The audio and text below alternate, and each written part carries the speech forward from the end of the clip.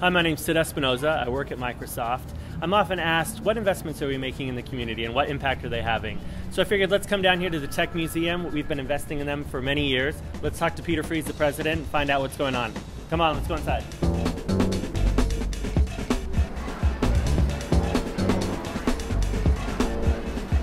Here in the Valley, I think there's a lot of conversation about how do we get more people excited about math and science and engineering and thinking about innovation. What role does the Tech Museum play in that?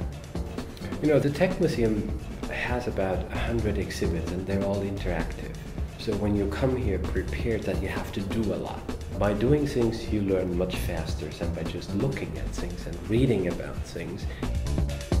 We are focusing on several subjects. First of all, Silicon Valley technologies. That's all about Microsoft, Intel, etc. We do have a gallery on health and biotechnology. We do have a gallery on energy issues. We have two signature programs. One is called the Tech Challenge, where kids come to the Tech Museum once a year and then they compete against each other. Then we have the Tech Awards. I've had the good fortune to come to the Tech Awards now for a couple years in a row, and what's always amazing to me is there are people all around the world creating new technologies that are completely transforming the world. And so I wonder how you guys first came up with the idea for the Tech Awards and what impact you think the Tech Awards is having. So the Tech Awards is the international outreach of the Tech Museum. It's an all-week program where these innovators come here and get connected to Silicon Valley celebrities, innovators, inventors. That should help them to grow their business in their own place. We have built a gallery about the Tech Awards. There's one experiment showing a radio which you electrify by turning a crank. This radio was developed for kids living in very remote areas with no access to electricity. With that radio, they receive lessons. They just turn the crank 3-4 times and the lesson goes on.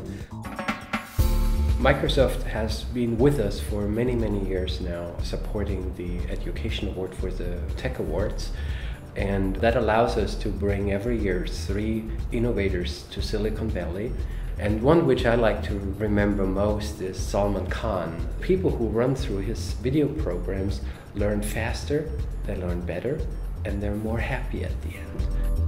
What do we risk if this valley, if this region, if the country, if the world doesn't continue to teach science and innovation in a way that really gets kids excited? I think we're in a dilemma. The traditional way of teaching, that's probably not working much longer. So worldwide we have to figure out what is the new way of teaching kids and what is the new way of learning. And that is more about how to learn than what to learn. Once the kids learn how to learn, then the what is not anymore a big question. I think Silicon Valley has the opportunity to solve that problem in an unconventional and in a new way. That's where I see the big opportunity for this place.